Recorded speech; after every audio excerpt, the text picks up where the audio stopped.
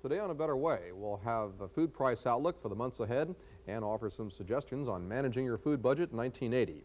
We'll take a look at how the telephone presently and in the future can help to conserve energy, and Agriculture Secretary Bob Bergland will comment on the future economic and social structure of American agriculture. For our young viewers, we'll look at soil, the foundation of life. Nuts are not only tasty, but nutritious. We'll offer some tips on using them in your family meals. Finally, we'll visit a U.S. trade fair in Japan. Next on A Better Way.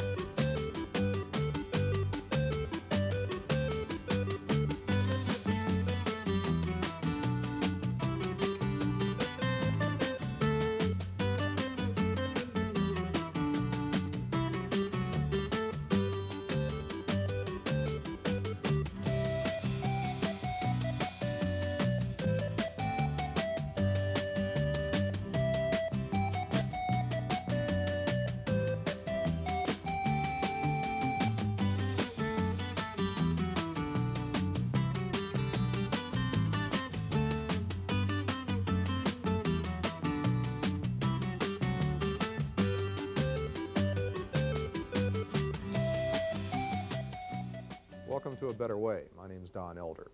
Most of us are acutely aware of inflation every time we go through the checkout line at the grocery store. For an idea of what we can expect in the way of food prices in 1980, Larry Quinn has this report. Inflation will continue to be a major concern for consumers in the year ahead. Food prices will average about 11% higher in 1979 than they were in 1978. That's about the same as the general inflation rate for the year. With us to take a look at food prices in the year ahead is Dawson Ahold of the U.S. Department of Agriculture. Dawson is chairman of the World Food and Agricultural Outlook and Situation Board. And Dawson, as we begin to think and look at 1980, what do you see for food prices? Larry, we see the inflationary pressures that are permeating our economy, pushing up the cost of food at the retail counter in 1980. We expect food prices in the year ahead to average somewhere between 7 and 11% higher than they did in the current year. Most of that increase will be due to inflation itself, as it pushes up the cost of processing and marketing food after it leaves the farm gate. So what will account for most of those food costs? You said inflationary factors, but will farm prices increase that much? Will it be marketing cost? What will? The main source of the increase will be increased marketing costs. The largest component there is labor, but higher prices for energy, packaging, transportation, all of the cost of moving food after it leaves the farm gets added in, and is going to be the main source of the increase as we look at the year ahead. What about the pattern of food price increases for this coming year? Will we see about the same as we've had this past year, or will it be somewhat different? At this stage, we look for a much different pattern in 1980. Right now, we are seeing record levels of pork and poultry production. We expect that pattern to continue into next year, running at very large levels through the first half of the year. Thus, consumers should be able to get very good buys on those products in the first half of the year, while in the second half, by that time, producers, having been squeezed by the inflationary pressures that are above their returns, will have made adjustments, and meat supplies will perhaps be much tighter in the second half of the year. So perhaps the consumer will be filling up their freezers with meat during the first 6 months of the year. I believe that would be a good strategy for consumers to follow, particularly with purchases of pork and poultry meat in the first half of 1980.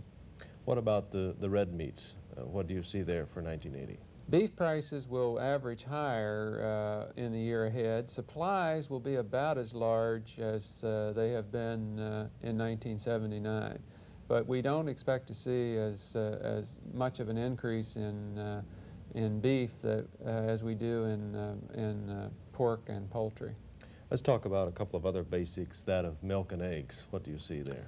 Eggs should continue to be a good buy next year based on our supply prospects at this stage. However, dairy products are going to continue to go up, perhaps not much different than the overall rate of inflation. Breads and cereals? Breads and cereals will increase roughly in line with the overall rate of inflation because those products are highly processed and labor packaging costs get built in to those items as they move to the retail counter. What's the outlook for fruits and vegetables? Fruits and vegetables have been a good buy this fall because we've generally had good crops. We're having our record citrus crop coming on, lots of oranges coming out of Florida this season. So we expect particularly the fruit crop to be quite large and some pretty good buys in some of those products. What about in the area of something like oils and sweeteners that we all use? The vegetable oil situation is a bit uncertain at the moment, partly due to the fact that the monsoon was erratic in India this year.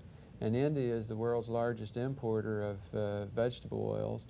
That could have some effect on the cost of oils available for consumers in this country. We don't expect to see any big increase there, but perhaps a modest rise over the current year. Prices for sugars and sweeteners will move up pretty much in line, we think, with the rate of the general rate of increase in food prices. What are the basic factors that could quickly alter just what we've been talking about, the food price outlook? It does change rather quickly sometimes. Well, food supplies, of course, are vulnerable to sudden changes in weather, and we have had two very bad winters the past 2 years, Larry, as you know. We're sure hoping that we get through this year without an unusually cold weather, and also we hope we can avoid getting a cold snap either in Florida or California in the winter months because we depend on those states for the bulk of our produce during that season of the year. Weather is an important factor and can inhibit farmers' ability to move their livestock to market, which can tighten up supplies quickly in the short run. What tips would you give a consumer that might help them manage their food budget for this coming year? Well, consumers will have to continue to look for the best buys and to take advantage of the specials that stores are offering. If you look at the ads, you see wide divergences in prices among products at the various stores. It's getting more costly to shop from store to store, but you still can take advantage of specials that stores are offering each week. That's what I think consumers need to look for. Dawson A. Halt, Chairman of the World Food and Agricultural Outlook and Situation Board for the Department of Agriculture. Most of us are probably familiar with that slogan made famous by the Yellow Pages called "Let your fingers do the walking." Well, when that slogan came into use about 20 years ago, even then the idea was energy conservation. Well, I guess has some thoughts on how today's telephone service can help to conserve energy. Joel Babb is with the USDA's Rural Electrification Administration. Joel, what are some of the ways that the telephone can cut down on using gasoline and other types of energy? Well, I think we've got to take that old slogan, "Let your fingers do the walking," and go just a little bit further than what the slogan was probably originally designed for. The slogan was probably designed to sell Yellow Page advertising and to help the shoppers locate the items that they wanted to buy. But I think with today that with our energy conservation that we have, and I would like to say that our agency, the Rural Electrification, is certainly interested in conservation. We're primarily in the electric program, but yet a lot of people don't know of our telephone program, but we are vitally interested in both of these energy conservations in it. The ways that we can save it is that we're going to have to change some of our habits probably from we want to talk to mother, or we want to go across town, or we want to go look and see something, or we want to go find out if something is there. We should stop and think and stop, well, do we really need to take this trip, or should we pick up the telephone and do our visiting with a telephone. I think I would prefer to call around to different stores to find out they have the item than to just take the time and go look for it anyway. That's true, and you know, Don, we might think that just this one little trip won't count, but yet we have made loans to probably 4.4 million rural telephone subscribers, and if we could just save a mile a day, how much energy would that be in a year's time? Sure, even a mile a month with 4 million people would be amazing. That is quite amazing. Outside of the obvious, the idea of using the telephone rather than getting in your car and driving around, or verifying that indeed a store has what you're looking for, what are some of the new features offered through telephone service, not only in rural communities but in our urban suburban areas that are oriented toward energy conservation? Well, with the telephone should be well pleased because they can get the same features as the people in the urban areas. And they're coming with many things. We've gone a long ways from the old crank telephone system and the two longs and 3 shorts with the 12 or 14 people on the line. Today we've got many of our... Sometimes you had 12 and 14 people on the line at once too in those days. We certainly did. In fact, I made a call the other day and it was to a 5 long distance, and the operator says, well, we got 4 of the other parties, but we couldn't get the one you wanted to see. But we don't have that today because we can. We do have many of them with the one party. I think that our features that we are going to have, and as I say there, that we have the same as in the urban and the rural, is we have call transfer. Call transfer is this: if you want to go, if some housewife wants to go visit her mother, she can transfer calls over there. If a business feels that they have some very important calls coming in, they can transfer the calls to the house when they go to lunch. And that we have call waiting. The call waiting is you'll receive a little buzzer or a little beep or a little tone signal, and you can push one button on your telephone and transfer your call to the incoming call. When you're through with that, push back and get the other party that you were talking to. It also gives you an excuse to break off a long-winded telephone conversation too. If you need an excuse, yes. The other thing is, in addition to that, is conference calling, that maybe you have a couple of friends that you want to talk. You can call, you don't have to just call one person, you can call 2 people. We've gone into the automatic dialing with the DDD. Today, in almost any parts of the country, I think you and I were just discussing, and both of us got in our telephone bill, that we can dial direct to 74 foreign countries. And these are some of the things that are coming down the pike. Joel, what about some of the features outside of telephone conversations that many telephone customers might not be familiar with? Some of the data transfer. I think the greatest move that I see in the telephone industry is the use of the computer. We're using the computer inside of the telephone end, but I think the computer is going to be coming into the home and be used into the home. I think we're going to be doing a tremendous amount of our purchasing with a computer. Many times today that you'll call up and you'll ask, do you have a certain item at the store? It'll take a long time to get a clerk, and then the clerk will have to go search. In some places, you call up on your own telephone. If you have a terminal or a data set in your home, put it into the cradle, get access to the computer, and the computer can tell you what's available. And you're going to be able to do your purchasing with a computer. You're going to be able to do price comparison with a computer, and many more things with a computer. Well, that is real energy conservation when you figure the amount of gasoline that will be wasted just in the trips to the bank and to the store. Right. And stuff. Now, we serve many rural areas, and I think that one of the very important things in the rural area is going to be in the medicine. Because we might not have all the expertise with the doctors and the fancy equipment that we have. Today we do have, we can hook up an EKG, and you can be in one place and a doctor can 2,000 miles away, an expert can be sitting and making an analysis of that EKG from somebody in a little hospital way out in some far place in the country. And this is something we have today using existing telephone lines. We have that today using existing telephone lines. We do have these slow scan X-ray transfers, transferring X-rays so that the X-rays can be analyzed real quick. But I think that with the medicine is coming along with the computer, that we are going to be able to use that computer in the telemedicine, and that is going to be one of the most important, or going to become very important, especially in the rural areas. One final question that really isn't directly related to this, but is important. Many urban suburban telephone lines are now buried underground. What advice do you have or precautions for the homeowner that they should be aware of? It's very unfortunate that where they used to, probably where the telephone company wants to bury their line is probably where that homeowner wants to put his mailbox. And you start digging down to put that mailbox, and you can cut that cable. And if they buried the cable, and there's usually signs up there, and when you do cut that cable, you're cutting your own cable, plus you're cutting your cable from all the people around you.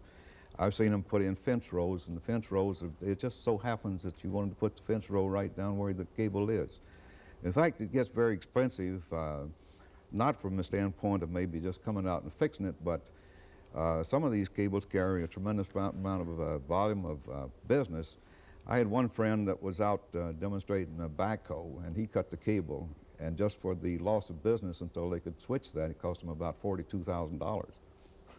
Don't cut the cable. Thanks very much, Joel Babb with the Rural Electrification Administration, being with us, taking a look at the telephone as an energy conservation tool. Today on Better Way for Kids, we begin a new three-part series on soil and why it's important to us. Hi, I'm Tom Leverman with the Soil Conservation Service. You've all heard the word soil. You probably see soil every day. But how much do you really know about soil?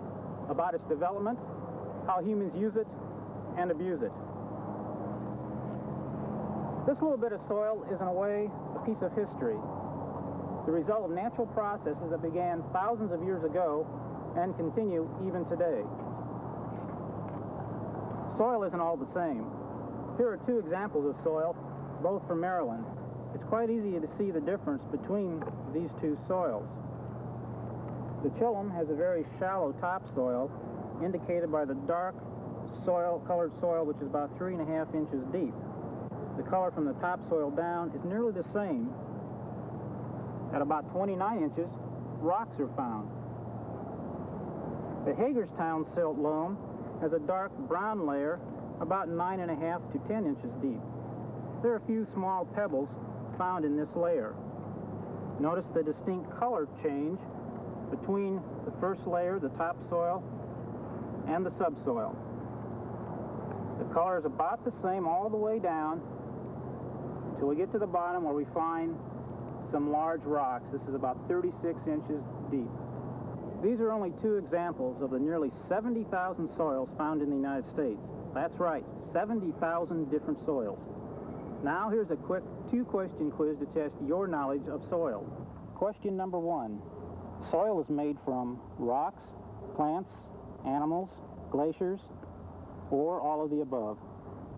The process to manufacture soil is extremely complicated.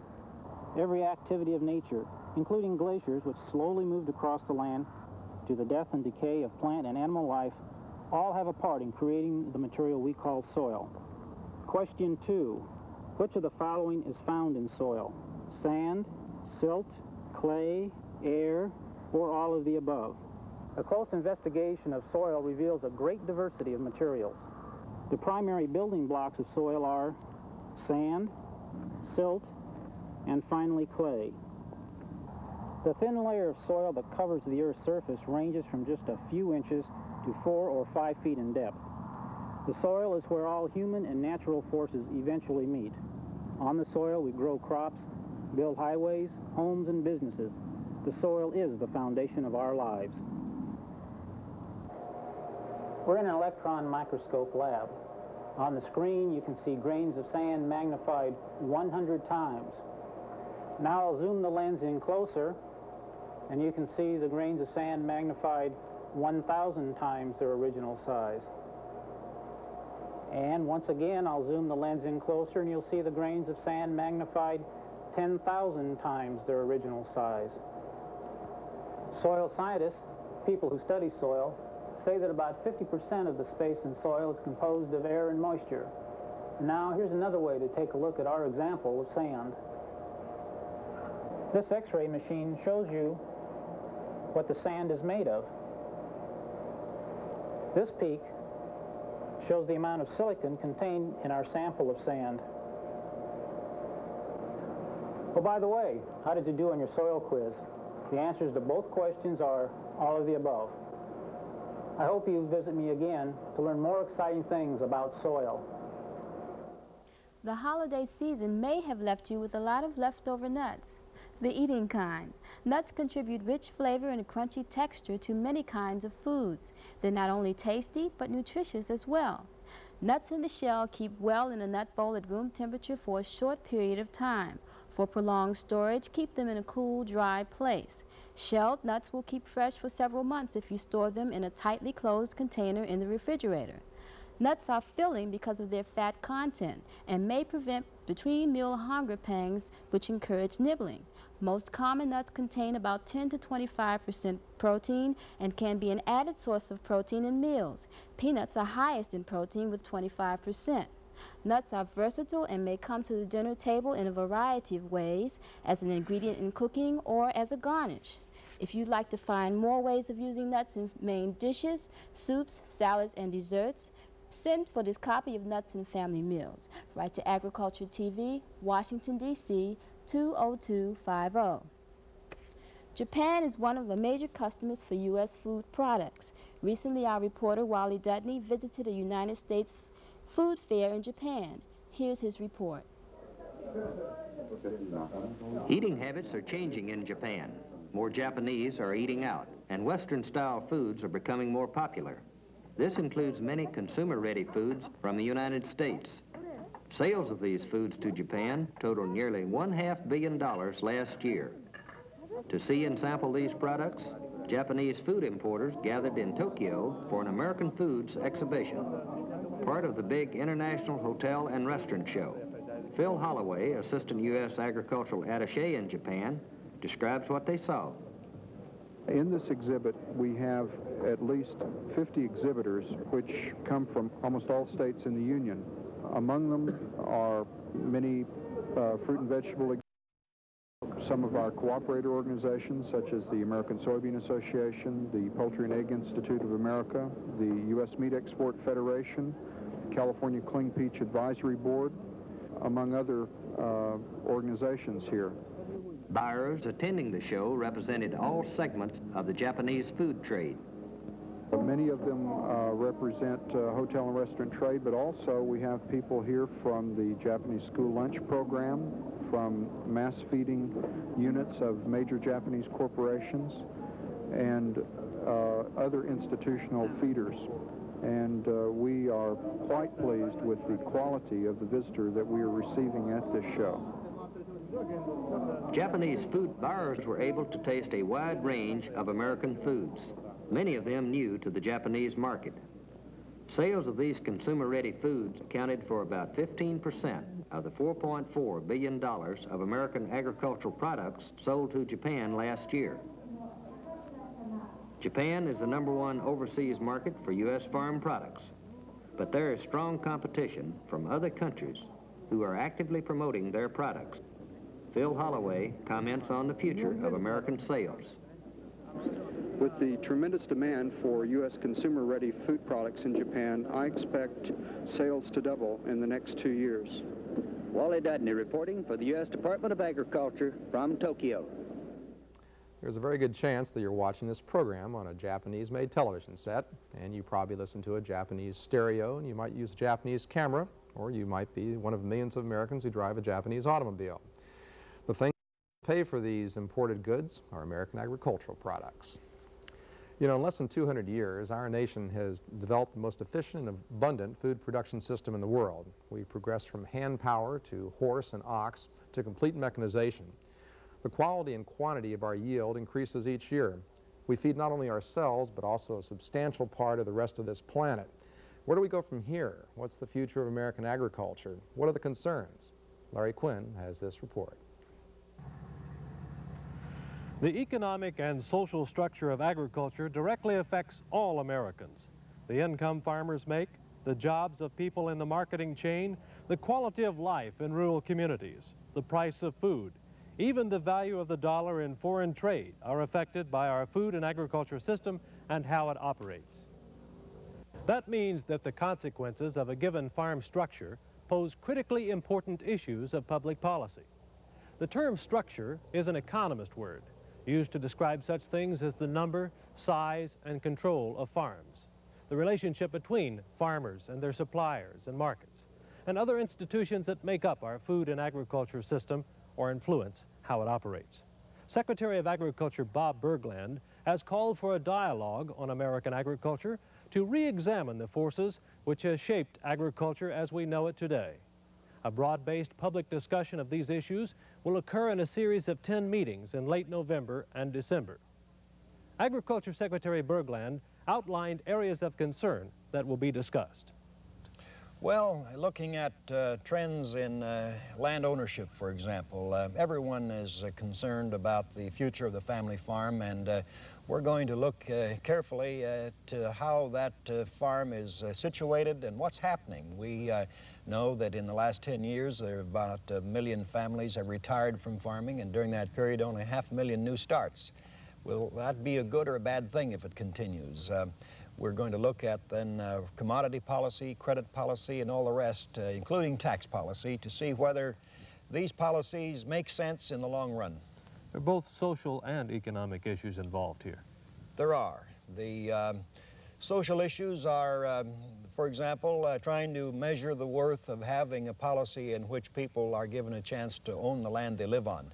And we know that 100 years ago with the Homestead Act, that was the root of the policy at that time. If you lived on the land, you had a chance to own it. And since then, of course, we've drifted away from that basic concept. About half the land in the United States is now tenant farmed. Nothing really wrong with that. But if the rate tendency towards increased tenancy continues, what then? Will we have land owned by a relative handful, and is this a good thing or a bad thing?